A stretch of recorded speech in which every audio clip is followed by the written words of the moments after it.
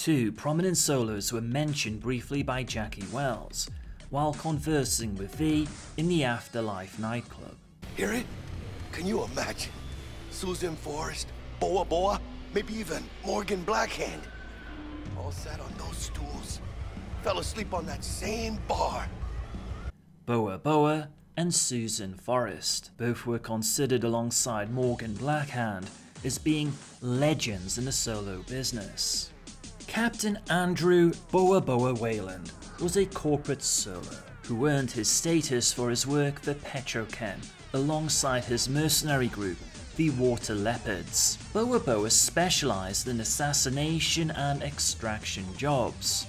He has previously gone one-on-one with Morgan Blackhand and held his own, but given Morgan's exploits in Night City in the Fourth Corporate War, Boa Boa perhaps is not as well known, although Jackie's comments suggest otherwise. Andrew received the nickname Boa Boa due to his snake tattoos and eye modifications, the snake in question being a boa constrictor. The only available image of Boa Boa is somewhat reminiscent of an exotic.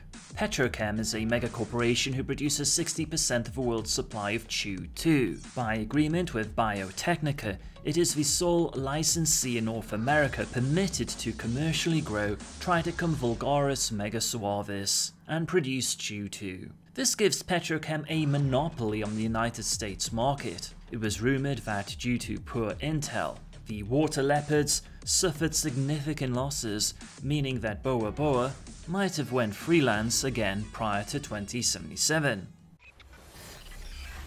In contrast, Susan Forrest was the executioner for the Free State of Northern California and Night City. For want of a better description, imagine a female version of Judge Dredd. The duties of the Office of State Executioner was the performance of legal executions, pursuit of fugitives under sentence of death, and supervision of the security of death row prisoners. Being state executioner is one of the toughest vocations one can have in Night City. The financial compensation is fantastic, but the chances of getting iced by some crazy punk while you're hunting them are significant.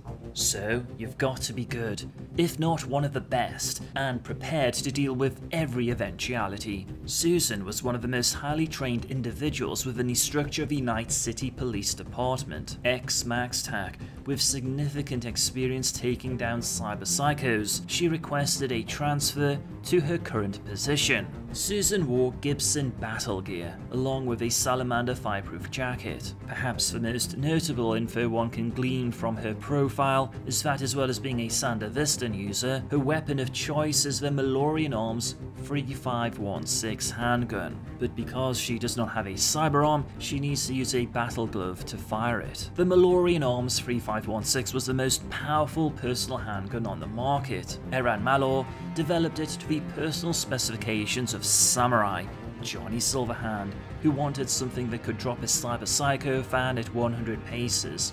No matter how much cyberware they had, price was no object. It has a rare, solid orbital titanium frame, custom dyno porting, and a direct cyber interlink that locks the user's cyberarm in place as the weapon fires. Susan is described as a level-headed and rational woman, but getting on her bad side will be the last mistake many a punk will make. After all, you don't become the state executioner by being a nice person.